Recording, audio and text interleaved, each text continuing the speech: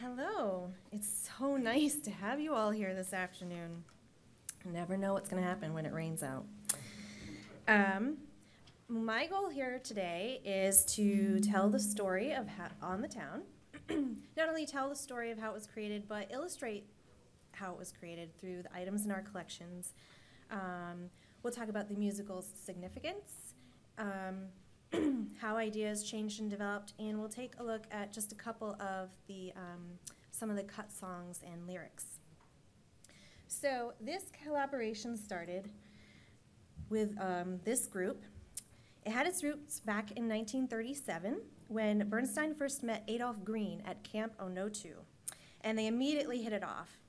The following year, Green met Betty Comden, and they, along with a few others, formed the satirical group The Reviewers, which you may have heard of. And Bernstein would occasionally accompany their group on piano. Leonard Bernstein and Jerome Robbins met late in 1943, and they collaborated on the ballet Fancy Free, and it was a smashing success.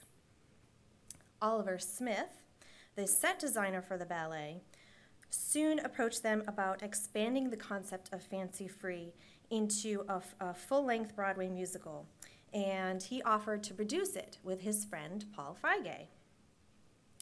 Bernstein insisted that Comden and Green were the perfect pair to write the book. I think Jerome Robbins wanted John Latouche and Arthur Lawrence. But once they saw a reviewer's performance, Smith and Feige agreed, and then they aimed for the top in seeking a director and were able to procure the stage veteran George Abbott.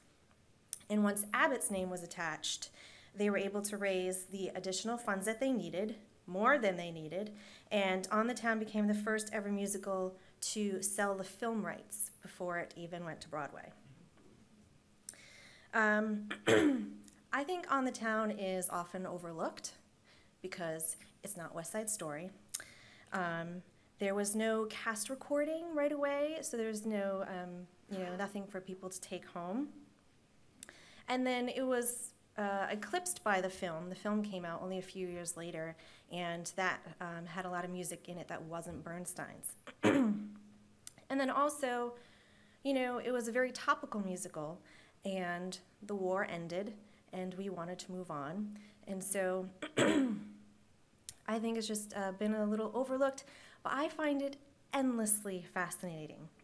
First of all, because it was all of these, what we now think of as titans of the musical theater stage, getting their feet wet for the very first time. This was Leonard Bernstein's first musical, Jerome Robbins' first musical, Betty Comden and Adolph Green's first musical, Oliver Smith's first musical. And they were all 25 years old and unknowingly influencing the future of musical theater. On the Town is also fascinating because of the rapid pace in which it happened. Fancy Free premiered April 18th, 1944. Writing for the musical On the Town began in June and continued through the summer, while Bernstein was also traveling across the country because he was a big name now and he was being a guest conductor. Rehearsals began November 13th. They had a tryout December 15th, and it premiered on Broadway December 28th, 1944. 6 months. Hamilton took 6 years to write. People work years on musicals. It's a big endeavor. Jerome Robbins later said, "How could we do that? We didn't know any better." And On the Town is fascinating because of its context within musical theater. What else was playing at the time? Oklahoma, premiered in 1943. It was still going strong on Broadway. There was a musical called Sing Out, Sweet Land, which was a folk song review. It opened the day before On the Town. And it's interesting to think about those 3 musicals, all such very American scores, and yet so different from each other. Carousel opened a few months after On the Town, and Irving Berlin's This Is the Army, that would be a contemporaneous war-related musical, and yet also completely unlike it. So On the Town was incredibly different than much of what was happening on Broadway, and it must have seemed so fresh and exciting. It's also fascinating because of the significance that dance played in the theatrical experience. As Bernstein himself put it in his program notes for his 3 episodes from On the Town, I believe this is the first Broadway show to have as many as 7 or 8 dance episodes in the space of 2 acts, and as a result, the essence of the whole production is contained in these dances. And On the Town is simply fascinating because of the music itself. What we now know is so characteristic of Bernstein, who was a dichotomous being in all things, was already evident in this first score. This combination of pop and serious, the fusion of high and low culture, this incorporation of ballet music with jazz and blues, opera with vaudeville, how different the score must have sounded at the time. This show is fascinating because of its context within American history. On the Town opened during World War II, and besides providing the subject matter for the book itself, the war certainly had an effect on nearly every aspect of the production. As an act of patriotism, every show opened with the national anthem. Stage manager Peggy Clark kept precise timing records for weeks and weeks, which we have in her collection, and you can see on this Act 1 sheet for the 11th week, she includes the Star-Spangled Banner right at the top, national anthem, for each performance. Because of her relationship with the Stage Door Canteen, Clark was in charge of performances the company would do specifically for servicemen or veteran hospitals. And there are several examples in her papers of what cast and crew members were needed, what props, how maybe they were gonna fit the musical just into 1 hour. And also several letters of thanks from different service organizations showing their deep appreciation for the time that the cast spent. We also have this letter she kept from Macy's. Enclosed herewith are samples of Macy's Hose-Tex leg makeup for use by the cast and principals of On the Town. Since nylon was in such short supply during the war, you know, these are things that we don't think about today, but were very important to the production at the time. This show is fascinating because of the political statements it made. The creative team was very deliberate in choosing to have an integrated cast. And while the white press just ignored this in their reviews, it repeatedly got written about in the black press. This is from a February 17th, 1945 article in the African-American newspaper The People's Voice, written by Joe Bostic, titled, "Democracy Comes to Broadway Theater. On the Town Proves the Point. Negroes Cast in Normal Roles." For the first time in the history of the big street, a mixed cast is completely integrated in a thoroughly normal presentation of people living their lives and having loads of fun doing it in New York. It's the biggest, most important thing that has ever happened to Negroes in the American theater. 6 Negroes are in the cast, are cast not as Negro characters, but as New Yorkers, whom you'd never know were Negroes except for the color of their skin. And it goes on. You should read the whole thing. It's over there on the table. But also from the caption underneath the picture, once before in the WPA's Sing for Your Supper, there was complete integration. But until the current George Abbott opus came along, the policy has been to studiously separate the races, despite the fact that people live, work, and fight wars together. And the company also practiced what they silently preached. They had mixed race dressing rooms at a time when that was just not done on Broadway. And halfway through the run, Everett Lee, who was a violinist in the otherwise all-white pit orchestra, was hired as the conductor and musical director, the first African American to do so on Broadway. And while none of these 6 leads were portrayed by African Americans, one of the billed stars was the Japanese American Sono Osato. She played the character of Miss Turnstiles, Ivy Smith, and in the earliest script we have, she's still sporadically referred to as Jane Smith. She was a character that was described simultaneously as exotic and yet an all-American girl. This was a bold, subversive choice at a time when America was at war with Japan, and Osato's own father was interned by the US government. In her memoir, Distant Dances, Osato wrote, "It was amazing to me that, at the height of a world war fought over the most vital political, moral, and racial issues, a Broadway musical should feature and have audiences unquestionably accept a half-Japanese as an all-American girl. This is probably the most indelible impression I have had of the magic of the theater. I could never have been accepted as Ivy Smith in films or later on television. Only the power of illusion created between performers and audiences across the footlights can transcend political preference, moral attitudes, and racial prejudice." And it was also unheard of that a Japanese American woman could win the title of Miss Turnstiles, a contest that is clearly modeled after Miss America and Miss Subways, neither of which Osato could have won in real life at that time. And that leads us to the fact that On the Town is fascinating because of its portrayal of gender and sexuality. Wartime America shifted the roles of women in society, and this was evident on the stage. Fancy Free was about 3 sailors. I think On the Town is about 3 independent women with jobs who are making their own way, who thrive in their comedic roles, who are very sexually aggressive, and are repeatedly given the last word. Wartime America shifted the roles of women in society, and this was evident off the stage as well. Peggy Clark, who would go on to revolutionize lighting design in the theater, was the lone woman in charge of a group of men running every detail backstage.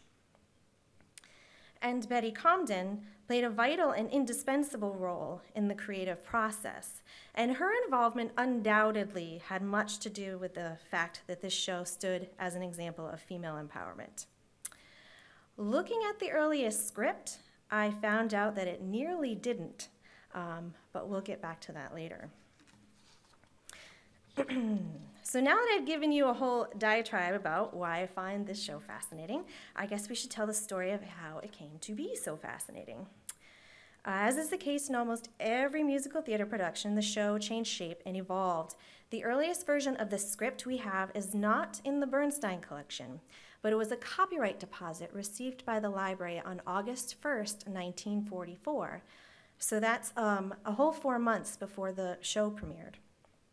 This script, compared with later drafts and along with Bernstein's music manuscripts, give us insight into the show's development. Some numbers were pretty firm in their shape from the very beginning, like Act 1, Scene 1, I feel like I'm not out of bed yet. The early copyright script includes lyrics that suggest a slightly different melody. And before it was Sleep in My Lady's Arms, you can see at the very top of this sketch, it used to be Sleep in Jesus' Arms, which would be very difficult to sing.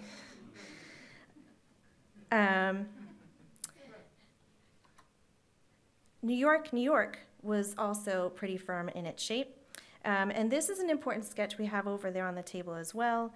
And it shows that Bernstein himself was working on the lyric. And he was writing, New York, a hell of a town. It picks you up, scratch, scratch, scratch. The speed is up, but the battery's down.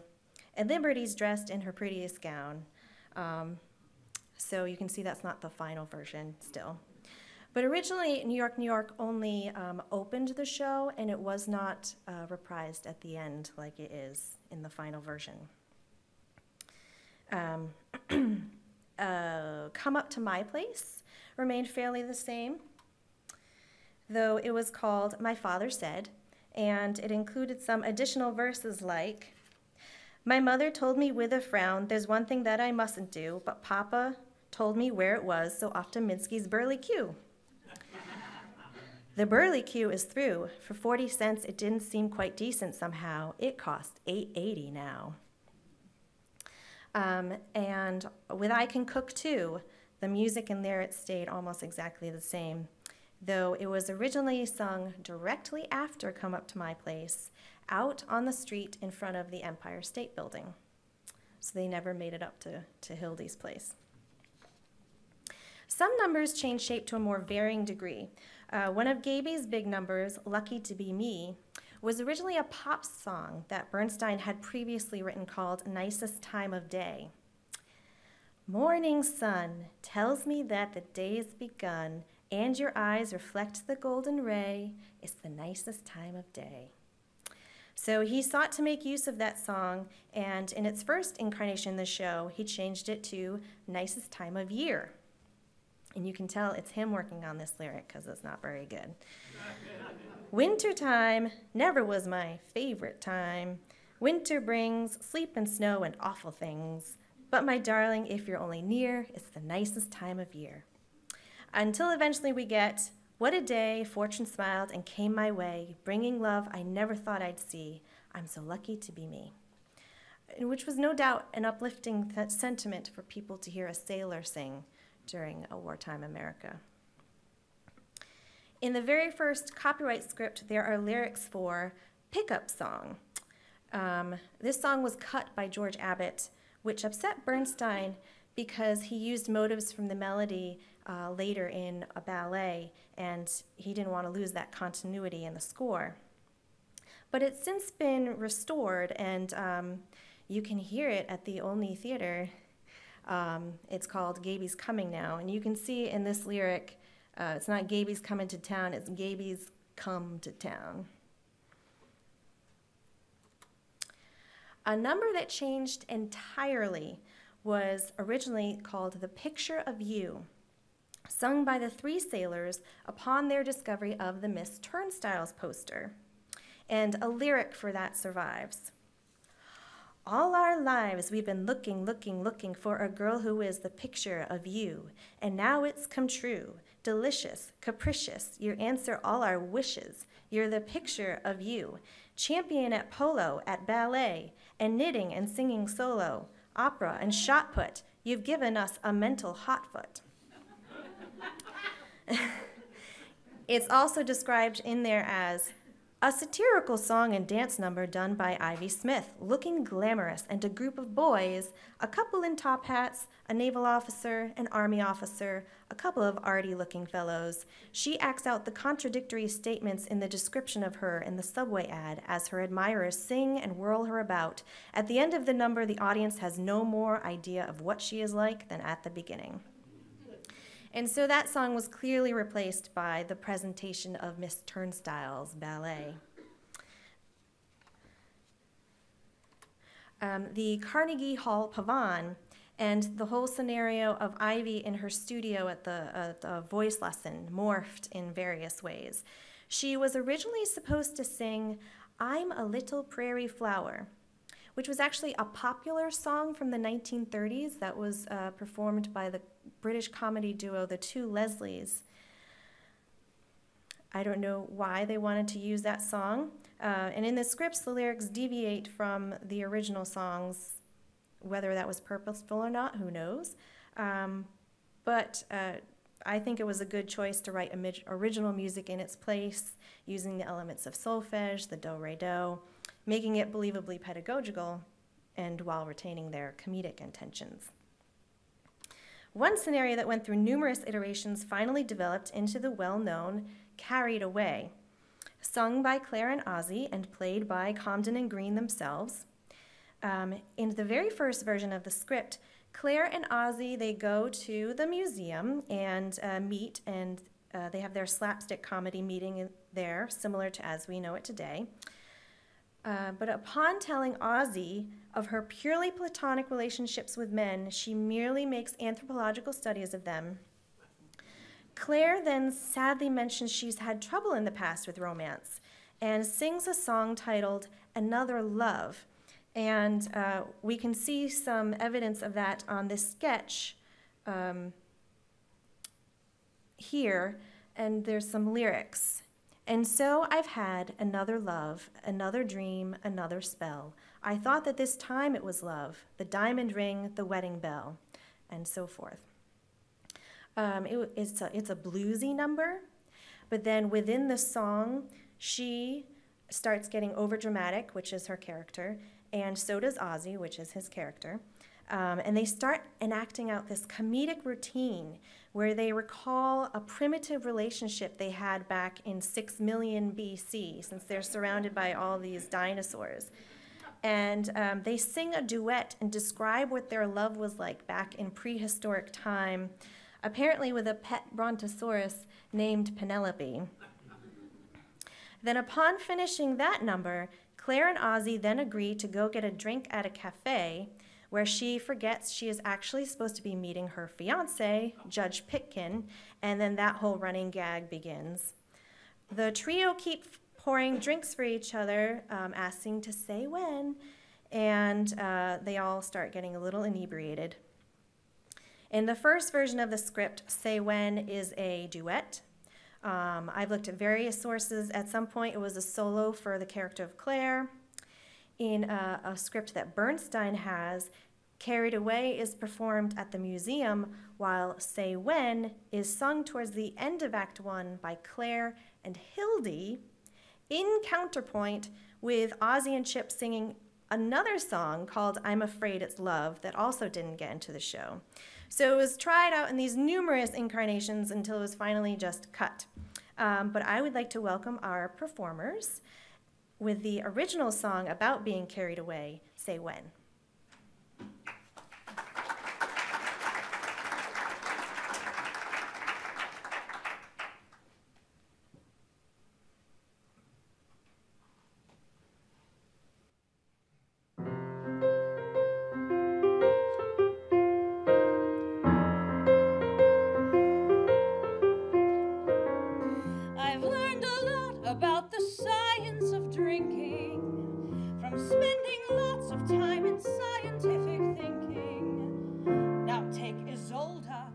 Tristan wouldn't sin to make him bolder.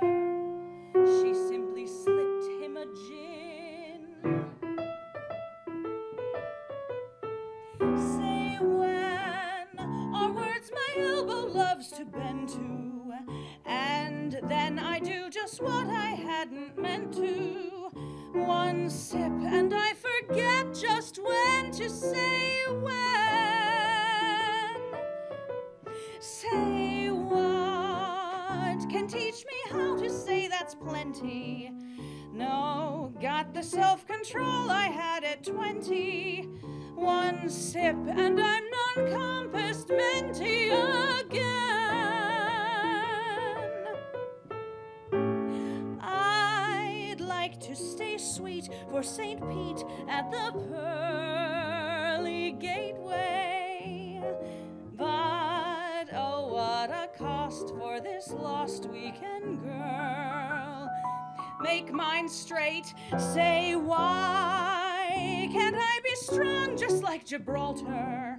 One sip and then my will begins to falter.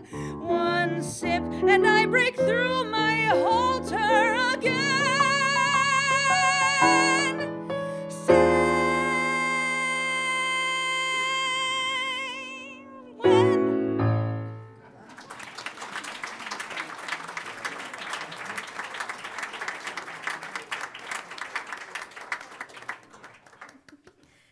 So wonderful to hear something you've only seen on a page for the first time. Isn't that wonderful? Thank you so much. There's a whole host of songs that we have limited or no extant material for, so there's not much information known about them. That was part of the lyrics that you just sang. Bernstein had this song list, and looking at it gives us some insight into just how many different numbers were being considered, and this isn't even a comprehensive list. I know of others that didn't make it on here. So you can see on the right side, he had songs that he had on hand. That includes the familiar Got Me, I Can Cook Too, and New York, New York. It also includes Another Love, Say When, and Nicest Time, which we discussed earlier. A song I know nothing about, even though he had it on hand, called Gaby, which was apparently sung by Ivy. Also, Where Are You, which there is evidence of on this sketch here. Where are you? How can? When will? I know. Lovely vision that I've loved and waited for. Am I just chasing a dream, or will or will it be a dream come true? Also included on that list was It's Gotta Be Bad to Be Good and Ain't Got No Tears Left, which were both part of the nightclub sequence, but were ultimately replaced.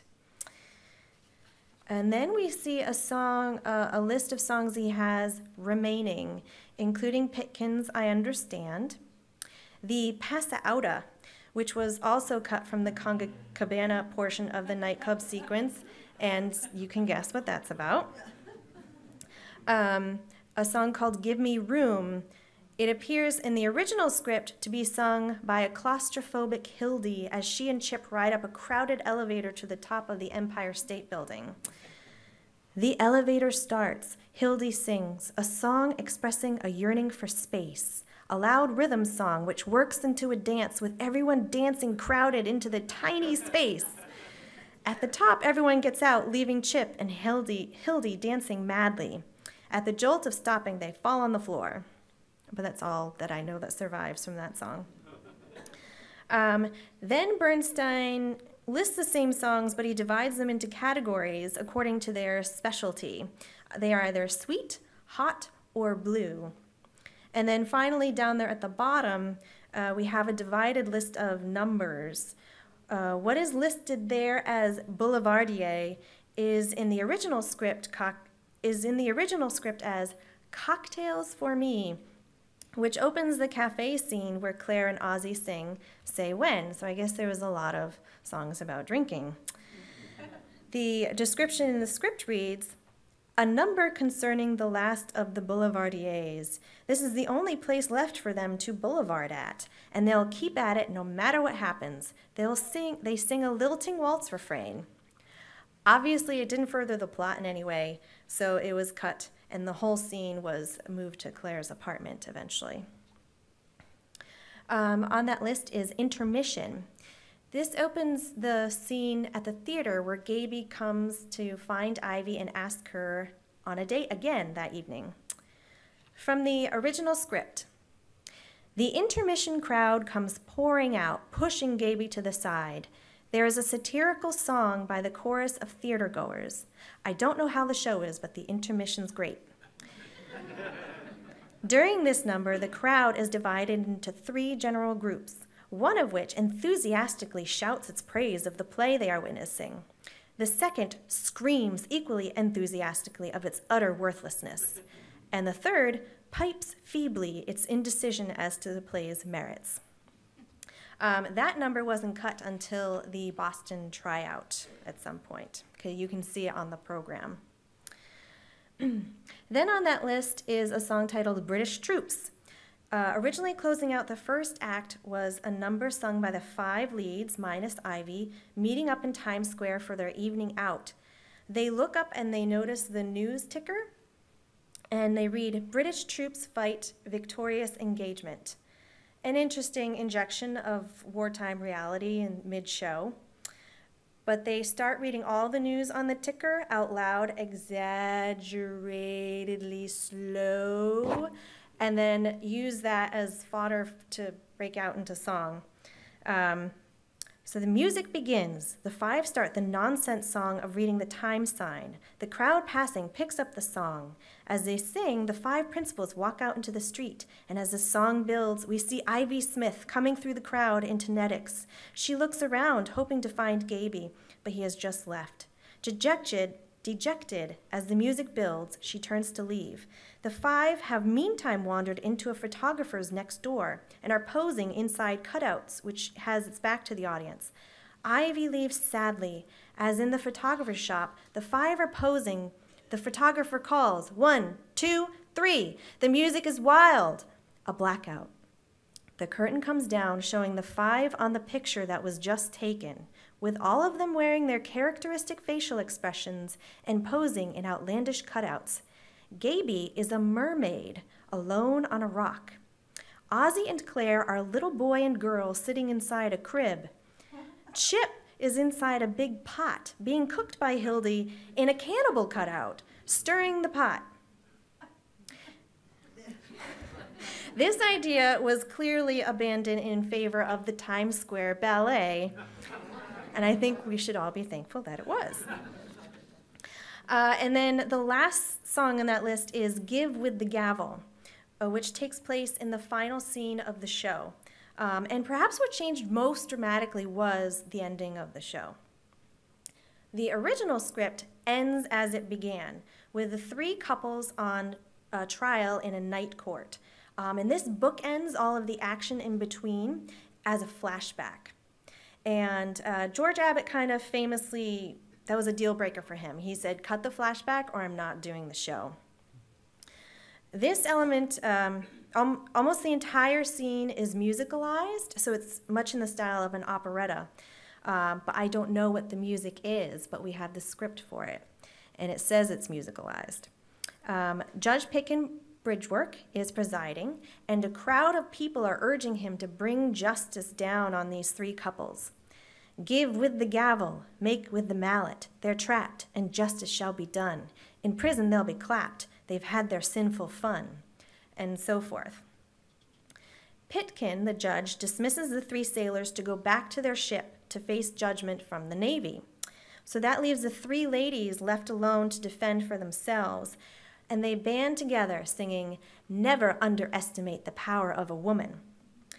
Now, given the very forward nature and the strong impression of the female characters that have been given throughout the show, on my first read, I was very excited about that song.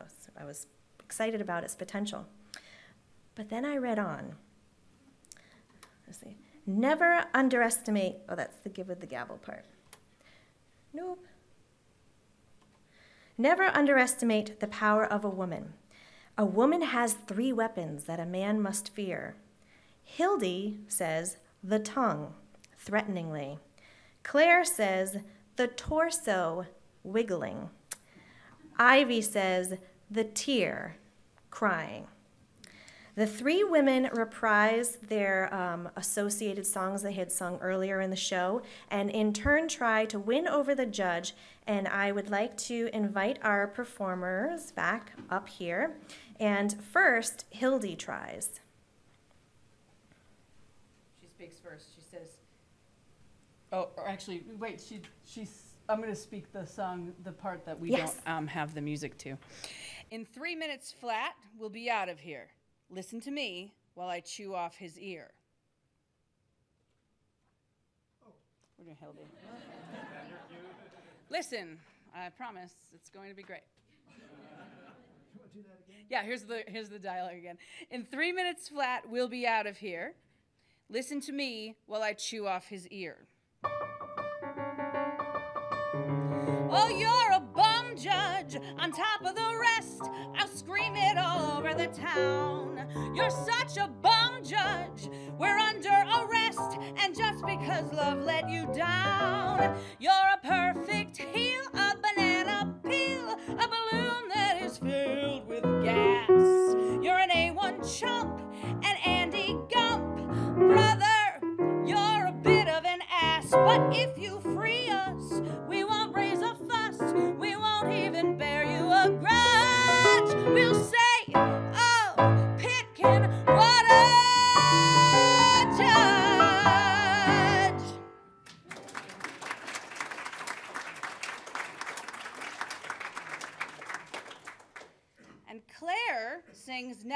underestimate the power of the torso.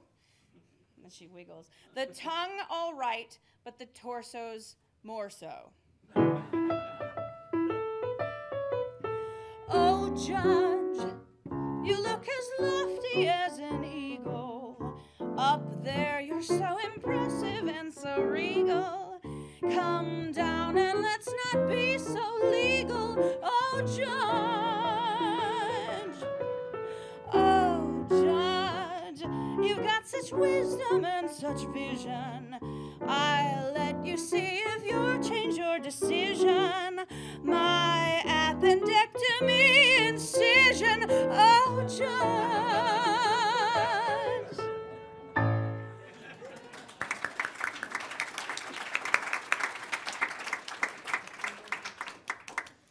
Somehow, neither of those methods convinced the judge, so then Ivy, Miss Turnstile, steps up and she just cries while Nicest Time of Year, aka Lucky to Be Me, plays.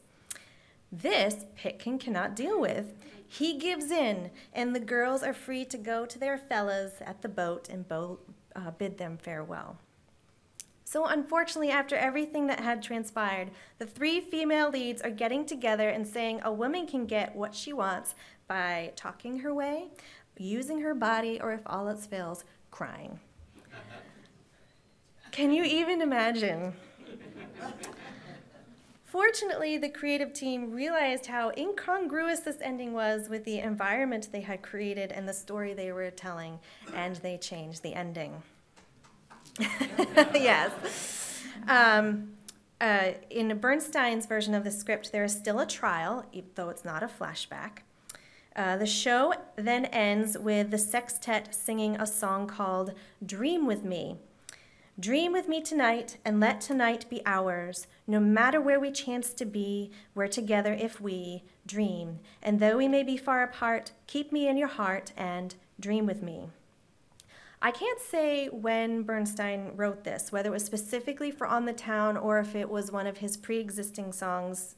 I don't know. But in any case, it was cut. And it is not listed even in the Boston program. But in true Bernstein fashion, he later attempted to use the song again in the 1950 musical Peter Pan. But it was cut from that too. But it's occasionally performed, and you can find versions of it online. So now, in the final version we are familiar with, Pitkin sings I Understand to Lucy Schmealer. Gaby runs off to find Ivy in Coney Island, and the two couples, Claire and Ozzie and Hildy and Chip, run after Gaby, and they perform the very well-known Some Other Time. This number was famously added during the tryout. Betty Comden recalled, "This one we had to write in Boston, writing most of the night. We were in the window of a music store because that was the only place we could find a piano we could use. We needed a special song, and we found it there in the window in the middle of the night." Therefore, due to the nature in which it was written, we don't have the usual, pre-publication, the sketches in Bernstein's hand that we do for some of the other numbers. But you can see this is a publisher's proof, and it says Special Rush at the top because it was being prepared after all of the other songs had already gone to publication. But there was, with all the publication material from Warner Chappell, there was a Bernstein holograph manuscript. And so I'm fairly certain that this is the first time this manuscript will ever be on display. So it's out there on the table today. So then after the serious reprieve of Some Other Time, Gaby finds Ivy, and the iconic New York, New York is reprised as the three sailors return to their ship and the new sailors come ashore. And that is the final version of the final scene.